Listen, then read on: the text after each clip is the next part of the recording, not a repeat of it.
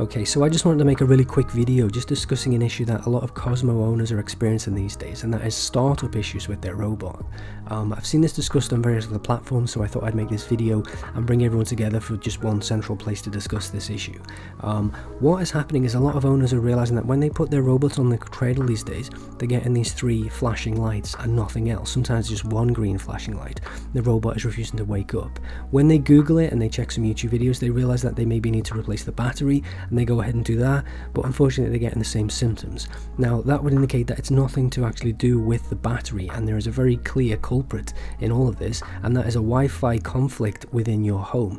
Now most of us know that when you place Cozmo on his charger, he creates a Wi-Fi hotspot using his aerial, and that is on the 2.4 GHz frequency, usually on channel 11. There are several other items and various pieces of technology in your home that also operate on this frequency. So we've got your normal Wi-Fi router, we've got signal boosters and mesh systems as well. Now a lot of these devices will create a really strong signal around your home, and that will overpower Cozmo's aerial, and he won't be able to start up. Other culprits include wireless printers, SkyQ and TiVo boxes, and even smart speakers as well. In fact, anything with a wireless signal. So the first thing you want to do is switch off everything in your home and see if your robot wakes up. 9 times out of 10 that will resolve the issue.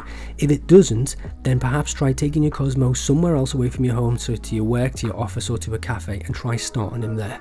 Normally that will resolve the issue and at least prove to you that Cozmo does work. Sometimes there are other devices, telecommunications companies have masts maybe near to your home which might be preventing that, and unfortunately there's nothing you can do about that. But if it is something in your home, then you want to turn on the devices again one at a time, find the culprit. It might be a printer or a puck that you can just deactivate, and also Google how to change the settings on your router to prevent a further conflict.